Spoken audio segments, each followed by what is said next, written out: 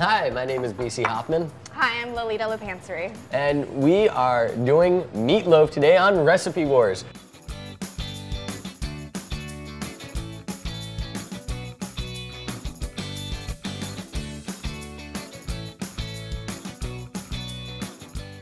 So we're actually taking the bad recipes that we did last episode and we're tweaking them and making them good meatloaf recipes. So real simple, the first key ingredient is beer because it makes everything taste better. To drink with your meatloaf. Exactly. So on this one, I'm going epic. I'm going big. I'm going gargantuan. Did I say epic? That's right. I'm going Epic Mealtime-style on y'all. I'm gonna get bacon. I'm gonna wrap it up with my meatloaf. I'm gonna do ground beef, ground sausage, ground pork, ground veal, and it's gonna be big! Just for you viewers at home, that's how we do. All right, so I am taking y'all, by mine, the way. which had turkey to start off. I'm still gonna use turkey, but I'm gonna add some good loving pork in there. I'm probably gonna use a little bit of the spinach, some of the aromatics, but it's gonna be a lot better. Let's get it started. Right. Okay, first thing, start off, I'm gonna add a little celery in there. Just gonna do a quick chop on that. So mine had the sliced onions, and I had to put it in a food processor, but this time I'm just gonna take the onions, already mince it up. I'm still gonna saute it, but I'm not gonna bust out the food processor, which is another thing to clean, which I don't wanna do that. Yeah, who wants to clean? Come on, I just wanna eat. No placenta this time, by the way, ladies and gentlemen. So I've got my celery, it's gonna be a quick chop. I'm gonna throw that in. I'm gonna throw in some chopped onion. I'd say about one small onion, fully chopped. I am going to throw in just a wee bit of brown sugar in there. Then I'm gonna throw in some ketchup. That's right, get it on your hands, ladies and gentlemen. It's getting dirty, it's getting big, it's getting styling. Gundam style. And I'm gonna throw in some garlic, chop that up nicely. That's what I gotta say to that. Boom. Did you want some garlic? No, I'm already way ahead of you, and I got mine minced. Well, fine, I wasn't gonna give you any winning. So I'm just gonna saute it until it's softened up. In the meantime, while my aromatics are sauteing, I'm gonna add a little bit of breadcrumbs, and I'm gonna soften those up with some milk. I'm actually gonna do the same method that you're doing with the breadcrumbs, except I'm gonna do that with my beer. And I'm also gonna put in... Oh, sticking with the beer, huh? Yeah, I'm sticking with the beer. I mean, it was from the original recipe, so I mean, I'm taking that recipe, and I'm just slightly tweaking it and adding in a couple key things that I think are necessary, like more pork.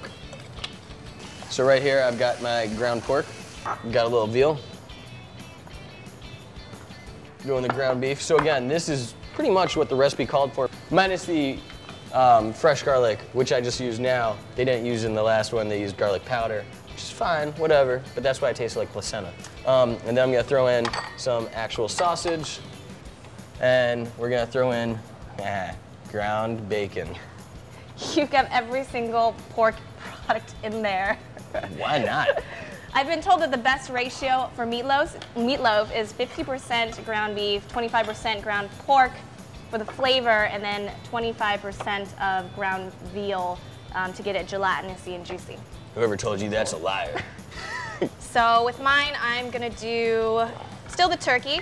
Fatten it up with some bacon and some of the pork sausage. So I'm gonna grab breadcrumbs. I'm gonna throw those in there. And I'm just gonna take my ale, pour that right in there. Get that soaking. Then I'm gonna put a little Dijon in there. A little, And now I'm gonna add my aromatics in there. And I'll still do the oregano like they did in the original recipe as well. And with mine, I'm gonna add some fresh herbs. None of that dried mint stuff or cloves. And I'm also gonna add a little bit of ground cumin. A little salt, a little pepper. And just for good measure, I'm actually gonna add in some onion powder too. So my herbs are gonna be some minced parsley, a little bit of thyme, and chives. And of course, my egg as my binder. Okay, so in my binder, I'm also gonna add in a little Parmesan cheese, the onion that I said, a little onion powder, granulated onion, and lastly, just for good measure. Just a little sriracha going right in here with an egg. To mine, I'm gonna add a little sambal chili paste for my kicker. Oh, you copying me, huh, girl? You want to go with a little Asian heat, huh? Well, I am Asian heat, so yeah. I'm still gonna put spinach in there, but not a lot because my old recipe had way too much spinach in there. Season it up with some salt and pepper. So I'm just gonna put my mixed up meatloaf into a loaf pan and then unmold it and put it onto a sheet pan. I'm getting dirty. You always get dirty. Yeah, get down with your bad self. You don't want to overmix the meatloaf. Again, guys, if you didn't watch the last episode, watch it. But I also said you don't want to overmix the meatloaf, and the reason why is because it will become just a tough and dry loaf. You don't want that. You want something that's wet, that won't crumble apart, but at the same time keep its form, and that's not super juicy. Okay, so your loaf is ready to go. My loaf is almost completely ready. What I'm gonna just do now is take it, form it, and throw it around with bacon. I'm gonna basically just create a nice blanket for the meatloaf to go in with the bacon around. Thank you, Lalita just inspired me with that one. That was good thinking. That was smarter than the average bear, which I am not. So I put my meatloaf into my loaf pan, just unmolded it like it was Jell-O and put it on a sheet pan. And then I'm gonna prepare this nice glaze that's gonna make a beautiful kind of crust on there, which didn't have on my bad loaf recipe. So with mine, I'm gonna take some ketchup, Worcestershire, a little bit of honey. Yes? Some apple cider vinegar, and a little more of that chili sambal paste. Whisk that together. Smells good. It sounds great. And then just kind of paint it right on top. Like finger paint, or? You would use your hands, BC. Probably. Okay, I'm gonna just throw one more piece of bacon in. Why not? Because this is going big. This is going epic mealtime style. Love you guys. So right there, they would actually make like a blanket of bacon. I'm just doing like a little quilt compared to their blankets, but that's what we're doing. Then we're gonna throw in our loaf itself. I'm just gonna call yours a bacon loaf because that's what it is. Yeah, pretty much. Pretty much. So the old recipe is set to bake it at 350, but I want to try it slow and low. That is the tempo? That is the tempo at 325. So I'm going to get that started while you finish yours. Yeah. So I'm literally just wrapping the bacon around my pork drowned loaf, essentially, in the pan. So that way it's actually formed already. And then I'm going to remove it, put it on a broil pan, basically. It'll drain the excess fat. You ready for this, guys? Boom. It's happening. It is. My hands are covered in bacon grease right now. Would you like some help there? Oh, I got it. I got it. You got it. Oh, man. Does that not look killer? Now, what could make this even better, you ask? Besides pork? I'll tell you. A little jalapeno. Yeah, that's right. And we're just kind of put those right on top of that.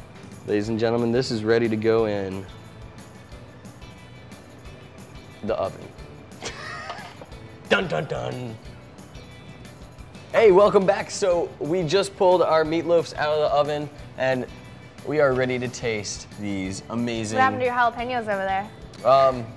I don't know. Didn't you eat one and have to go and resort to drinking char. milk? Yeah, yeah. Nice burnt char over there. What happened to the rest of your meatloaf? Well, mine's not. That's the entire thing. Yeah. Oh, it's cute. It's really cute. It's cute. It's got a nice, beautiful glaze on it. Yeah. Looks a lot more moist than bad loaf we did earlier. Yeah, than bad loaf. That but looks like this, a totally different animal. This, right there. This is a pig wrapped in bacon. Let's try mine first. Alrighty, let's do it.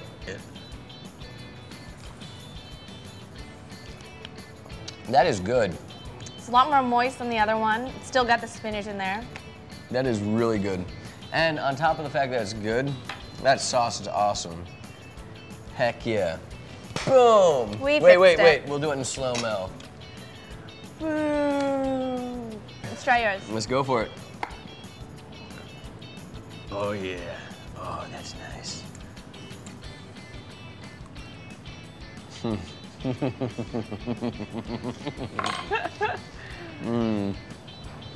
There's something to be said about something that's cooked as it's wrapped in bacon and picks up all that excess bacon flavor.